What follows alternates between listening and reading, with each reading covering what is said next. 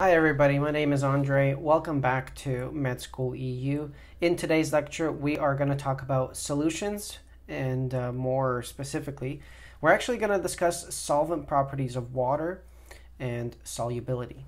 First, let's talk about what a solution is. And in order to know, we first have to get the definitions of solvent and solute.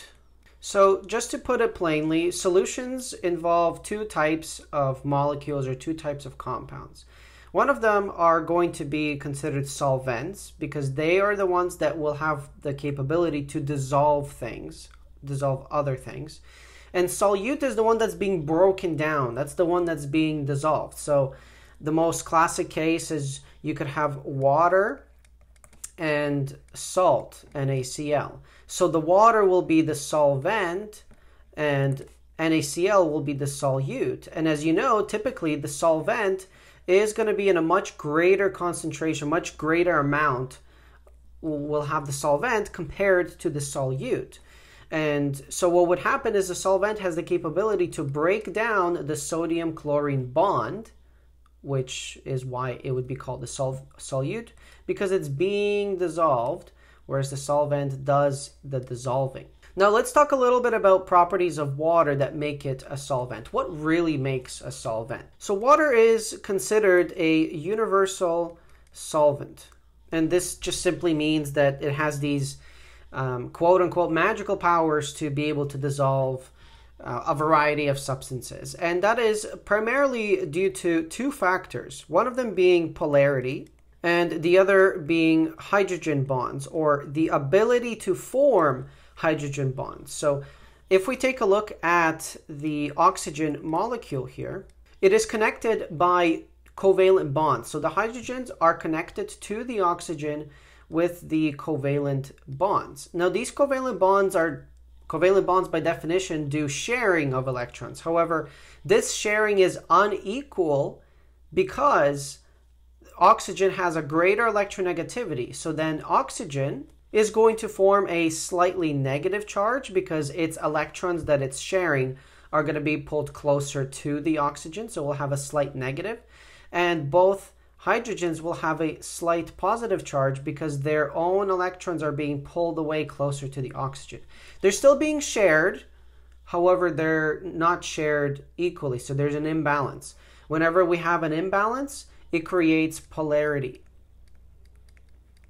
To find out more about polarity and electronegativity, watch a video that I have linked here, which would be lecture 4.2 on chemistry, where I talk more about polarity and electronegativity in much greater detail.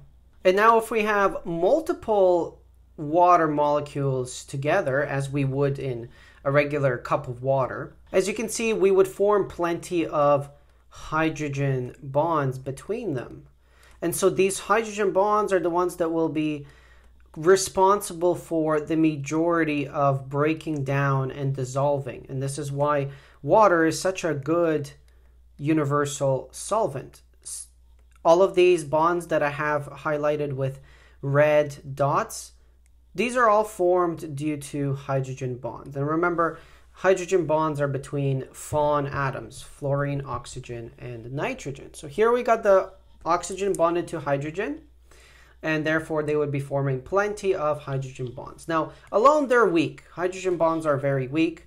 However, when there's a lot of them, and water would have a whole lot of hydrogen bonds, they become extremely strong. And so because of these two properties, they're able to break down something like sodium chloride very easily. And I'm going to show you an example of that later on in this lecture.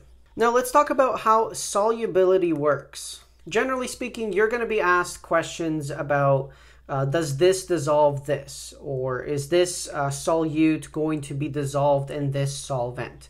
And essentially what it's asking is for you to determine the polarity of both substances, the solute and the solvent, and then you will be able to tell whether dissolving and a solution will occur. So let's talk about how this works. Well, what dissolves what? Typically, the general saying is that like dissolves like. This is a classic saying, and what it really means is that polar dissolves polar, and nonpolar substances dissolve nonpolar substances. So if you have a polar solvent, it will dissolve a polar solute. If you have a nonpolar solvent, it will only dissolve a nonpolar solute. Now, water is polar, as we have seen, and sodium chloride is a ionic bond, and ionic bonds by nature are going to be polar because they have real charges, and when that happens, it forms ions. So it easily dissolves. However, something that has, for example, chlorine gas, where there's no polarity, it will not dissolve in something like water. Or even carbohydrates, something like methane.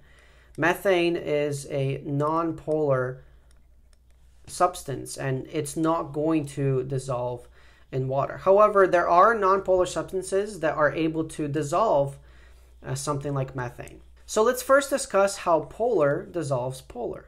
So I used the classic example of water being the solvent, the polar solvent, dissolving sodium chloride, which is a polar solute.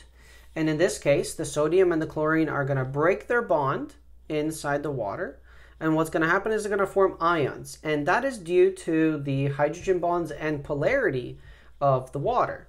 And as you can see, the oxygens, partially negatively charged oxygens, are going to clump around the positive sodium, whereas the partially positively charged hydrogens are going to clump around negatively charged chlorine. And this is exactly how they would separate and break those bonds between sodium and chlorine, and they will simply form their ions, which means this has been dissolved.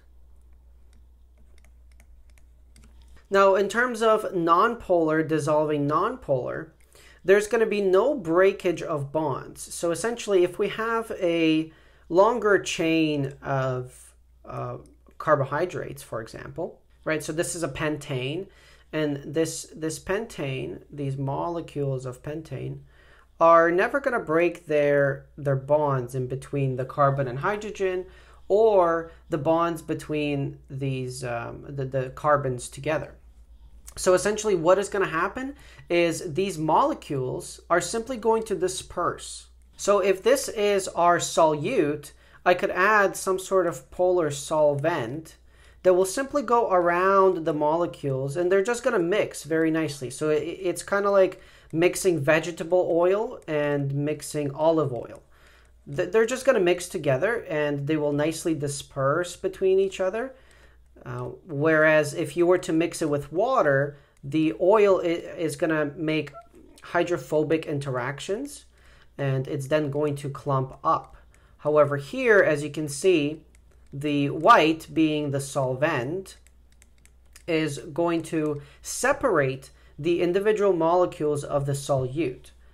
However, it's never going to break its bonds. That's really the only difference with the nonpolar to nonpolar dissolution compared to the polar and polar, where the bonds are actually going to be broken.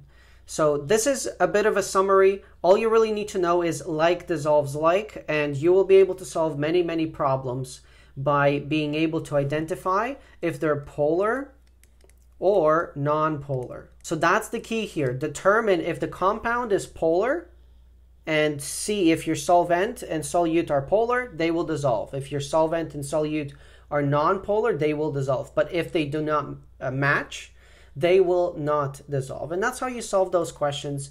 So it's a very simple concept.